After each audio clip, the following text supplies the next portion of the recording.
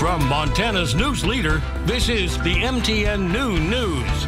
Good afternoon and thanks for joining us on the Noon News. I'm Diane Parker. Miller has our weekend forecast, but first our top story. A man accused of killing his wife and a bartender at a bar in Superior over the weekend pleaded not guilty to their murders. 47-year-old Craig Walter Benson is charged with 2 counts of deliberate homicide in the deaths of his wife Jenny Benson and bartender Logan Gardner. This happened inside the 4 Acres bar Sunday night. Benson entered his plea in Mineral County Court Thursday. According to court documents, surveillance footage shows Benson leaving the bar to retrieve an item from his vehicle before returning to sit down next to a woman. The footage then shows Benson pulling a gun from his waistband and shooting the woman in the head before turning to fire at the bartender. Benson fled the scene and was later arrested west of Lolo Monday. His next court appearance is set for November 27th. He remains in custody in the Mineral County Jail. The Gallatin County Coroner's Office has released the cause and manner of death of a Belgrade woman who died in April after eating at Dave's Sushi in Bozeman. 64-year-old Donna Ventura's death was linked to a foodborne illness outbreak that left 1 other person dead and around 50 people sick. Sheriff Dan Springer stated Ventura's cause of death was determined to be complications of severe gastritis due to a probable foodborne toxin. Her manner of death is accidental. Ventura died in ICU at Bozeman Deaconess Regional Medical Center in April. Ventura's family, along with the family of the Broadwater County man who also died, have filed wrongful death lawsuits against Dave's Sushi. Fire crews near Pryor hope to dial back firefighting efforts today on a blaze that sparked this week and threatened dozens of homes. As of last night, the flames were 61% contained, though the fire did grow by about 600 acres during the day. At last total, the blaze was at about 3,400 acres, down from 10,000 at its peak Tuesday when high winds whipped up the fire. Recent rain has helped fire crews contain blazes burning near the Hungry Horse Reservoir, so much so that the Flathead County Sheriff's Office rescinded evacuation orders issued a month ago for all properties affected by the Tin Soldier Complex fires.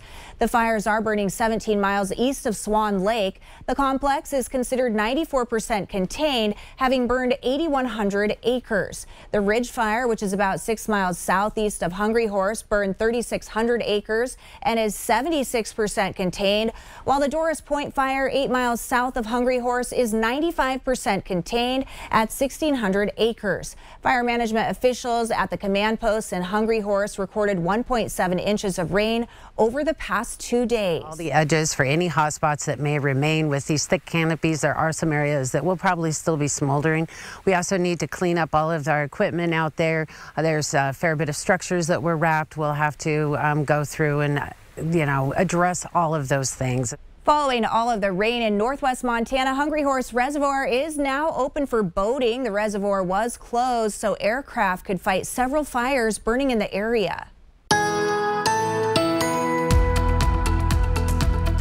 Happy Friday, everybody. TGIF boom as we head into the weekend.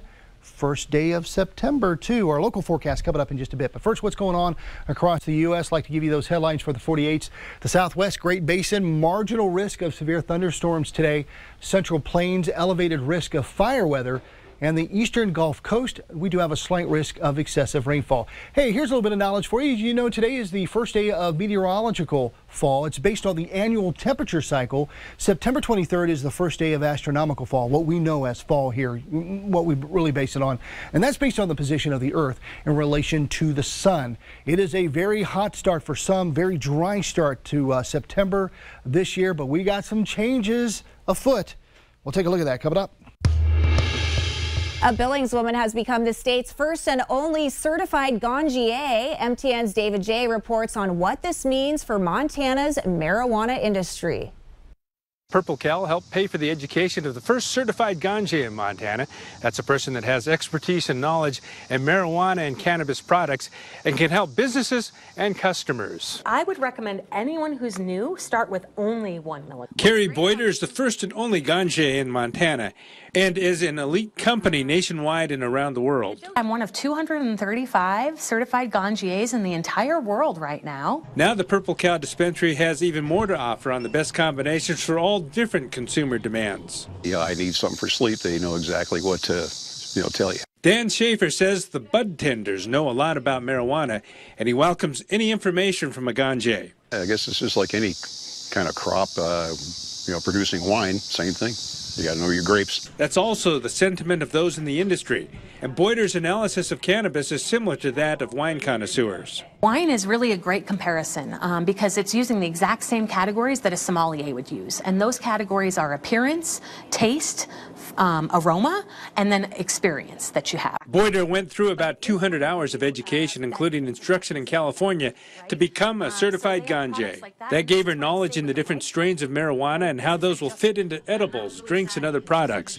She says she cannot give medical advice, but she can give information. I could not recommend a product without having tried it myself. Purple Cow's management helped with the tuition and now have access to Boyder's expertise in many areas, including growing and processing. Ganjier be able to tell you what kind of environment it was grown in, how it's going to finish off, what kind of flavors you're going to taste and sense within the whole product.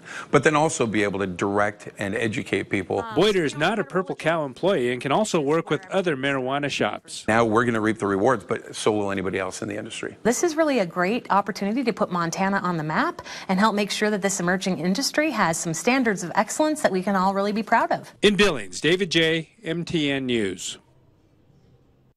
Montana will receive $1.8 million to fight fentanyl and other opioid overdose risks in rural communities. The money comes from the U.S. Department of Health and Human Services. $1 million will go toward establishing treatment sites for individuals struggling with addiction to access medicine used to treat opioid use disorder.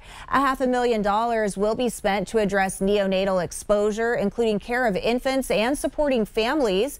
And $300,000 will go towards helping rural communities respond to overdoses, including distributing overdose reversal medications like Narcan.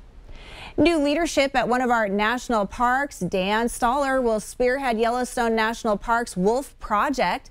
A 21-year veteran of the National Park Service, Stoller succeeds Doug Smith, who retired at the end of December 2022. Stoller joined the Yellowstone Wolf Project in 1997 as a volunteer technician and graduate student researcher. In 2002, he was hired by the NPS as a lead biologist for the Wolf Project, in addition to his work with cougars and elk.